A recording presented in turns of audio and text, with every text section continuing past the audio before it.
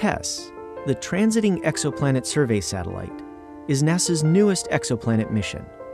Led by MIT, TESS will find thousands of new planets orbiting nearby stars. During its 2-year survey, TESS will watch a wide variety of stars, looking for signs of planets ranging from Earth-size to larger than Jupiter.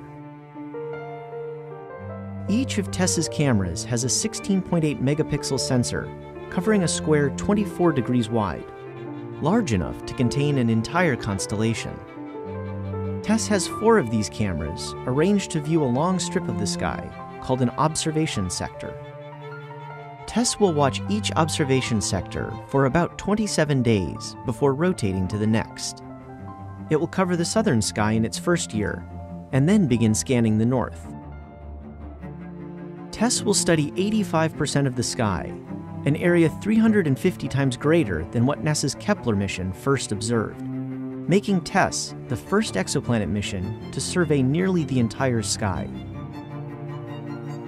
Because TESS's observation sectors overlap, it will have an area near the pole under constant observation.